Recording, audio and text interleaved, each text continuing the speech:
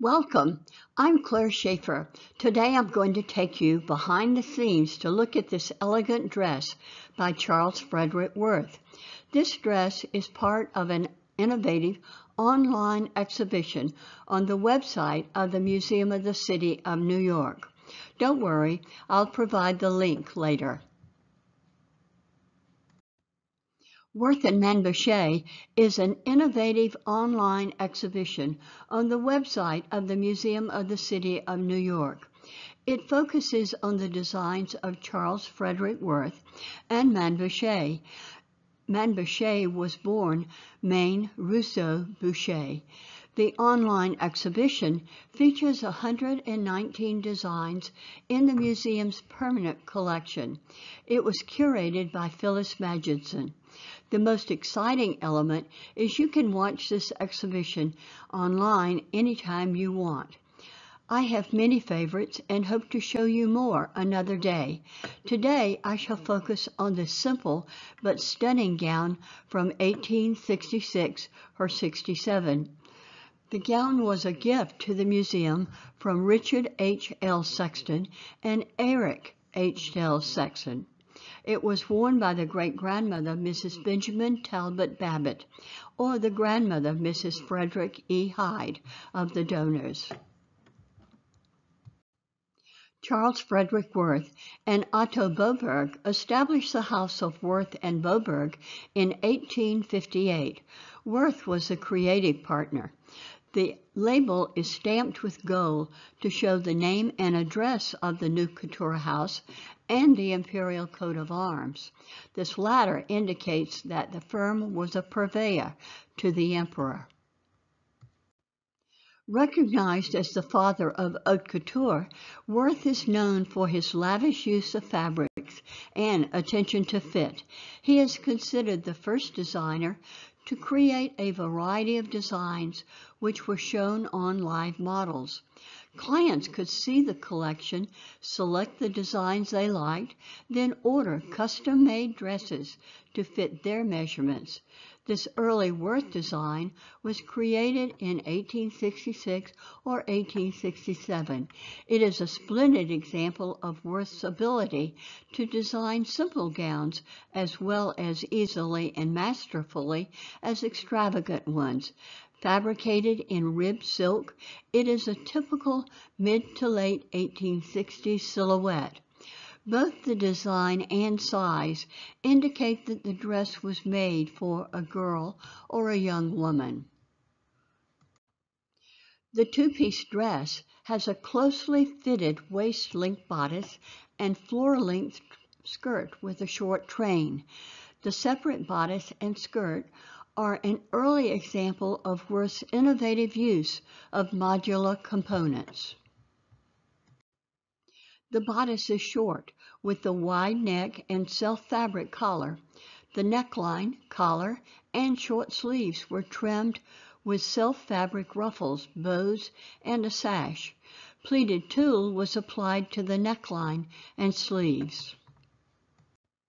Like many Worth designs, the back is particularly attractive. The skirt's fullness was pulled to the back with cartridge pleats, which are hidden under the bows. The edges of the collar ruffles were cut with small scallops and left unfinished. The pleated belt is fastened under the bow. The sleeves were trimmed with self-fabric cuffs and bows. Bias bindings finish the edges of the cuffs with miters at the corners. The miters are folded but not sewn. The bodice has two collars, a smaller collar at center front and a larger collar over the shoulders and back. Like the cuffs on the sleeve, the collar points also have folded miters.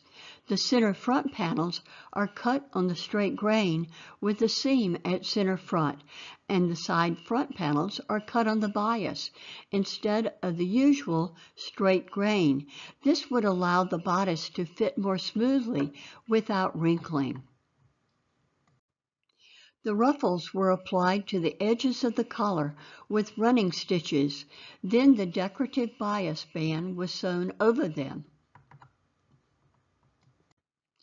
When the ruffle is held back, you can see the tape on the edge of the collar.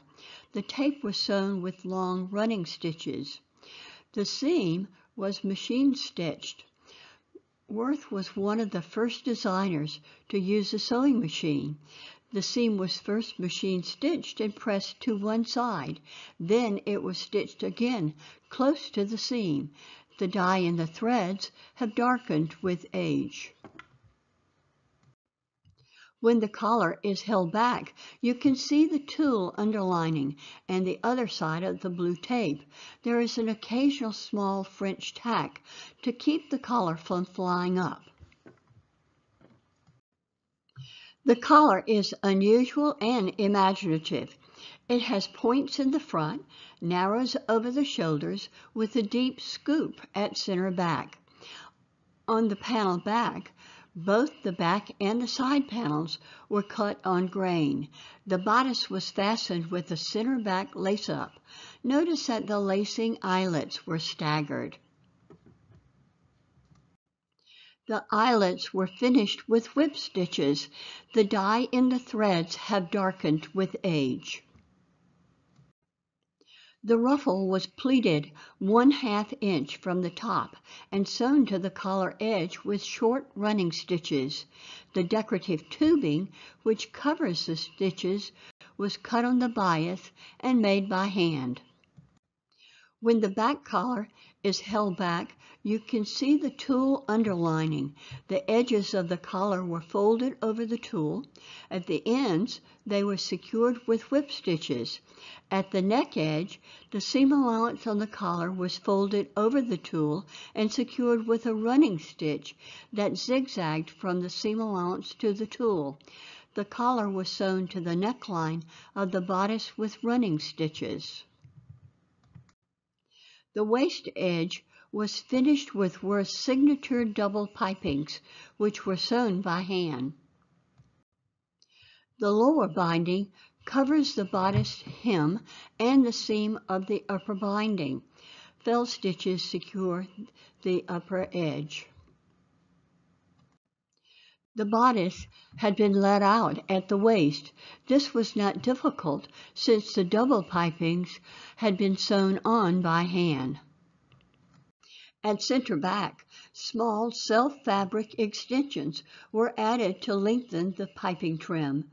The fabric for the extensions could have been provided when the dress was purchased, anticipating that the dress would need a later alteration, or they might have been taken from the hem of the skirt.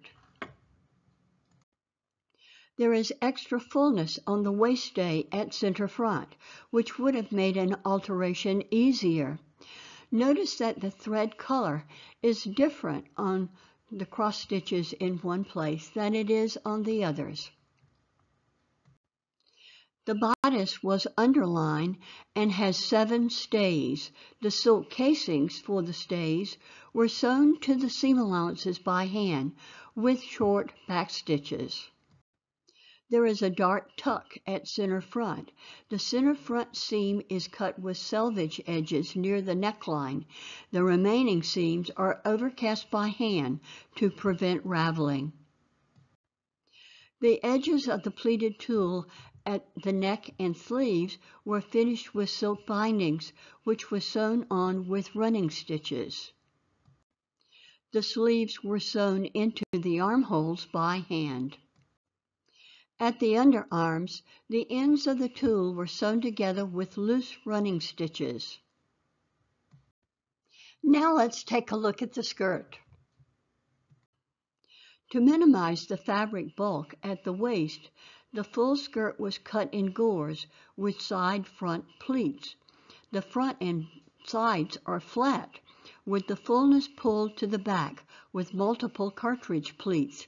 There is an inseam pocket on the side.